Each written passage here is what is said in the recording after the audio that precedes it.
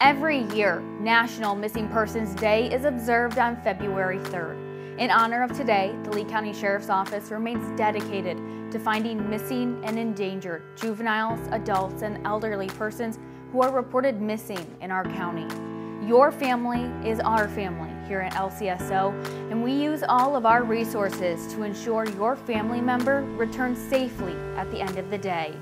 The Lee County Sheriff's Office partners with United Way for the Reunite program, which is free for individuals with cognitive or behavioral disorders.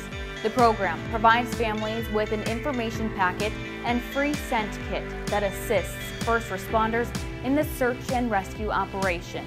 To date, 493 families in Lee County are registered in the program. When a loved one goes missing, we know every minute counts.